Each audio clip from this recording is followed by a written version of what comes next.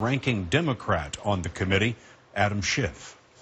Congressman Schiff, as we speak this evening, is there any evidence of collusion between the Trump campaign and Russia?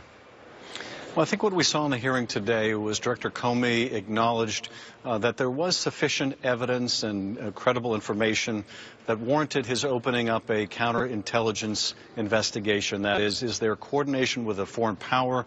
Has someone become an agent of a foreign power? So there was sufficient evidence, certainly, for the director to open that investigation. That's certainly consistent also with what I've seen. And the way I've described it is there is circumstantial evidence, certainly, of collusion or coordination. There has been direct evidence of deception.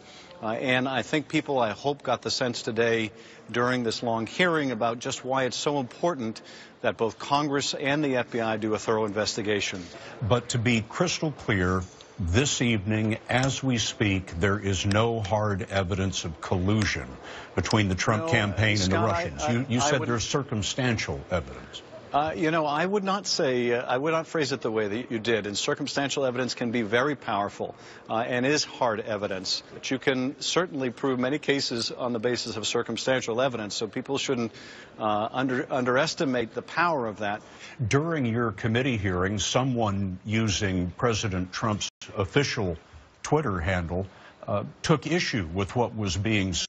FBI director, and the director was asked and he rebutted that. That was pretty unusual, in fact maybe unprecedented for a congressional hearing.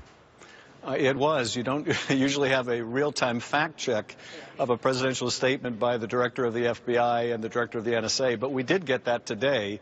And I think the comment the president had misrepresented was the suggestion that the FBI and NSA had said there was no effect by the Russians on the electoral process. That simply wasn't true. Why do you think that Donald Trump and the White House continue to insist that he was the target of surveillance on the orders of President Obama when there doesn't seem to be any evidence to support that? Well, one of two things. It's either that the president simply cannot admit error, and that might be the most, the